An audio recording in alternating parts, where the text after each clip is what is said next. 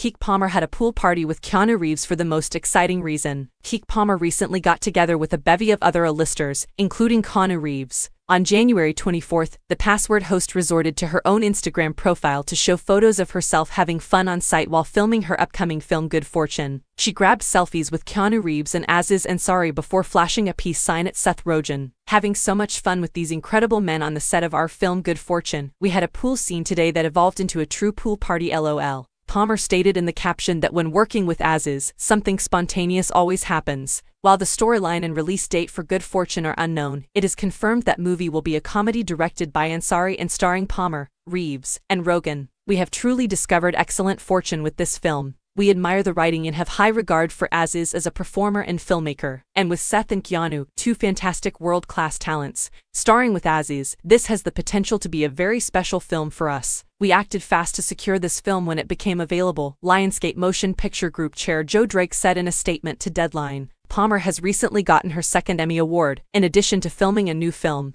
She won the Outstanding Host for a Game Show award for her work on Password, being the first woman to do so since 2009, as well as the first Black woman to be nominated and win in the category. Wow, that is fantastic, thank you very much. I am practically dumbfounded with gratitude. During her acceptance speech, she expressed gratitude to everyone who made this possible, including Jimmy Fallon and NBC. In a historic year for game shows at the Emmys, we couldn't be more proud of Keke Palmer's fantastic hosting win. She and Jimmy Fallon are a great pair, and the latest edition of Password is an undeniable success, Corey Henson, EVP, NBC Universal Entertainment Unscripted Programming, told the site.